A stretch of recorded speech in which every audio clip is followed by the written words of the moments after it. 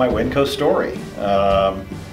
I was going to college at the U of O in Eugene, Oregon, and I was looking for a job, and it turned out that the Wearmarts were hiring, so I started in the video department. And the rest is history. The thing I'm proud of the most, I think, is obviously you get to meet and interact with all kinds of different people during your journey. And I got a chance to influence a ton of people and mentor them and learn from them. And I think it was all of those people and the contacts and the communication. That's my favorite thing.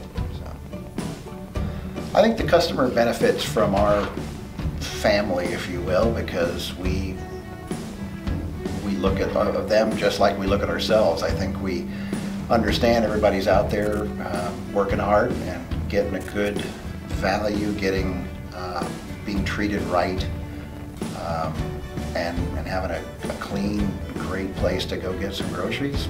I think it works out. I think a lot of people, customers will come up and they'll go, well, that's interesting. But if they only knew the journey and the work and the amount of thinking and energy that goes into bringing these products to bear, I think they would be quite surprised.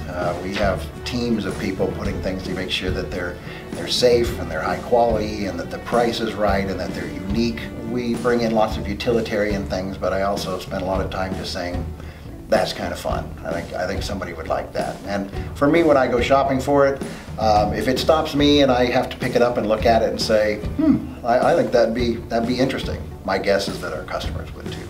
So it was a lot of fun. It was I never got up and went, well, you know, I've got to go to work. I knew that there was going to be something interesting, something unique, certainly challenging, but it just flew by, and I got old.